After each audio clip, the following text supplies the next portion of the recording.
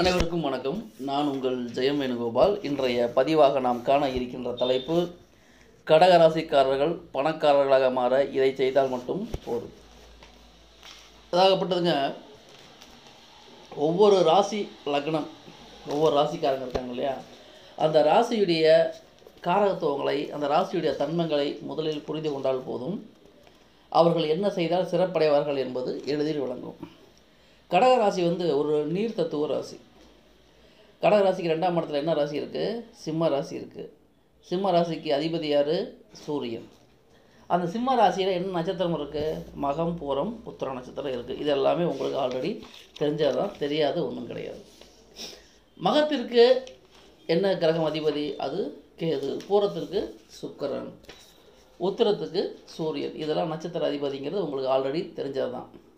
இப்போ நீங்கள் என்ன பண்ணுறீங்கன்னா, கடகராசிக்கு 4ஆம் இடத்துல சுக்கிரன் இருக்கார் இல்லையா, துலாம் ராசி வருது இல்லை, அப்போ என்ன பண்ணணும்னா, பெண்களை கௌரவ பாவனையுடன் பார்க்க வேண்டும், பெண்களை மதிக்க வேண்டும், பெண்களை கௌரவமாக நடத்த வேண்டும், பெண்களிடம் கண்ணியமாக பேச வேண்டும், பெண்களை ஆராதனிக்க வேண்டும், பெண்களை அவமரியாதை செய்யக்கூடாது. இப்படியெல்லாம் கரெக்டாக இருந்தாங்கன்னா அவங்க வாழ்வியில் பணங்காசு பெருமளவில் வருவதற்கு வாய்ப்புகள் இருக்குது. 2ஆம் இடத்துலையும் 6ஆம் இடத்துலையும் 10வது இடத்துலையும் கடகராசி இது பார்த்தீங்கன்னா, சிம்மத்தில் மக நட்சத்திரம் இருக்குது, தனுசில் மக நட்சத்திரம் இருக்குது, மேசத்தில் கேது இருக்குது.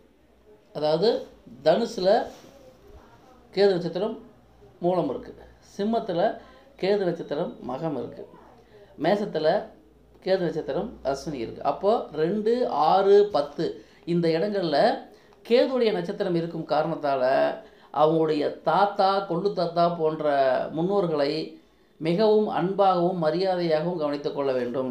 அவங்கள பேணி பாதுகாத்தாங்கன்னா இவங்களுக்கு பணங்காசு வருவதற்கு வாய்ப்புகள் அதிகமாக இருக்கிறது.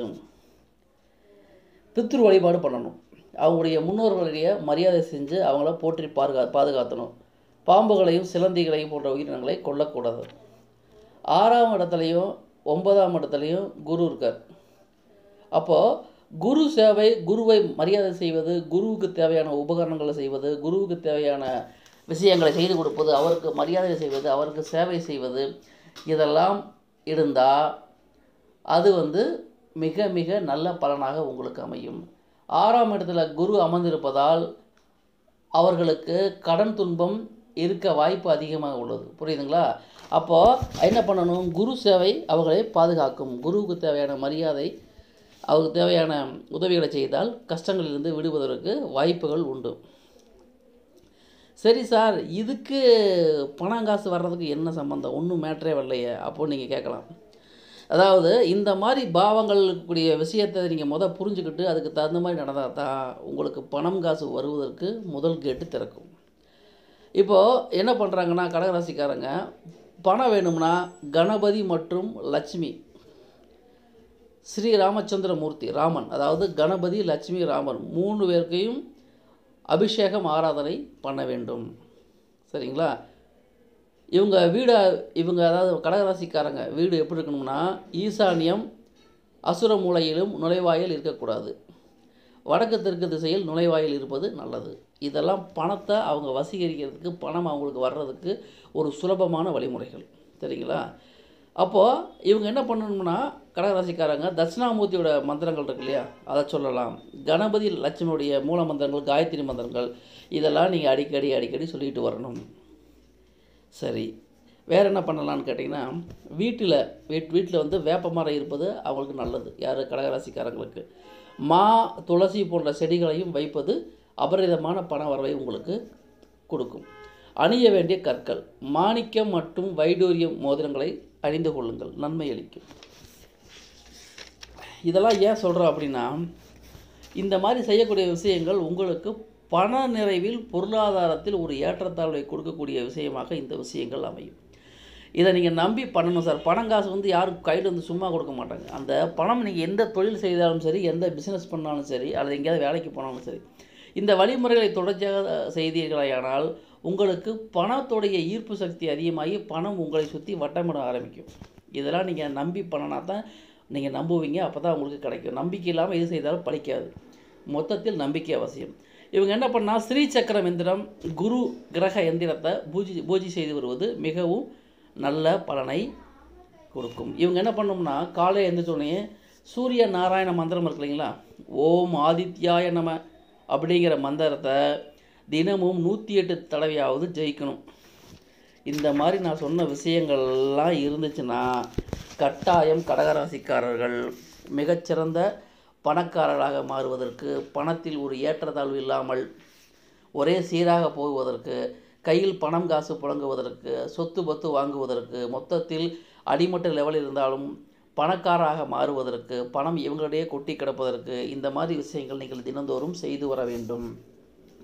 இதெல்லாம் பண்ணினா தான் பணம் காசு உங்கள்கிட்ட வரும். இது ஒன்றும் வழிபாடு பண்ணுறது, பூஜை பண்ணுறது, மந்திரம் சொல்கிறதுலாம் நமக்கு ஒரு மிகப்பெரிய நல்ல விஷயந்தான். அதாவது இந்த கடகராசிக்காரங்க அவங்களுடைய மூதாதையர்களுக்கு எந்த அளவுக்கு மரியாதை வச்சு கௌரவமாக நடத்துகிறாங்களோ அந்த அளவுக்கு இவங்க வாழ்க்கை தரம் உயரும். முன்னோருடைய உருவப்படங்களில் கும்பிட்டு வரலாம். முடிந்த அளவுக்கு திதி தர்ப்பணம் அவங்களுக்கு கொடுக்கறது மிகவும் நன்மை பயக்கும். இந்த ஜென்மத்தில் பூர்வ ஜென்ம புண்ணிய பலம் சேர்ந்து நிச்சயமாக அவங்களுக்கு உதவும். யாருக்கு? கடகராசிக்காரங்களுக்கு முன்னோர்கள் வழிபாடு, முன்னோர்கள் பூஜைகள், திதி தர்ப்பணம் கரெக்டாக கொடுத்து வந்தால் அவங்களுக்கு மிகச்சிறந்த நன்மை பயக்கக்கூடிய விஷயமாக இருக்கும். அடிக்கடி நாய்க்கு பிஸ்கட் போடலாம், சாப்பாடு போடலாம். எலிகளை அடிக்கக்கூடாது. ஏதோ ஒரு பூஜைக்காகவோ அல்லது ஏதோ ஒரு விஷயத்துக்காகவோ கோழியை ஆகாரமாக எடுத்துக்கோங்க. சிக்கன் அவாய்ட் பண்ணுறது ரொம்ப நல்லது. அதாவது கோழிகளை சாப்பிடக்கூடாது, கோழிகளுக்கு இவங்க தீனி போடணும். சரிங்களா? இதெல்லாம் நீங்கள் முறையாக பண்ணினீங்கன்னா நிச்சயம் உங்கள் வாழ்க்கை தரம் உயரும். கடகராசிக்காரர்களே, இதை நம்பி பாருங்கள், நம்பி செய்யுங்க. நிச்சயம் உங்கள் வாழ்க்கை தரம் உயர்வதை நீங்கள் கண்கூடாக பார்க்கலாம். நன்றி நேயர்களே. மீண்டும் அடுத்த பதிவில் வேறொரு தலைப்பில் உங்களை சந்திக்கின்றேன். அதுவரை உங்களிடமிருந்து விடைபெறுவது உங்கள் ஜெயம் வேணுகோபால். இதுவரைக்கும் என் சேனலை சப்ஸ்கிரைப் பண்ணாதவங்க சப்ஸ்கிரைப் பண்ணிக்கங்க.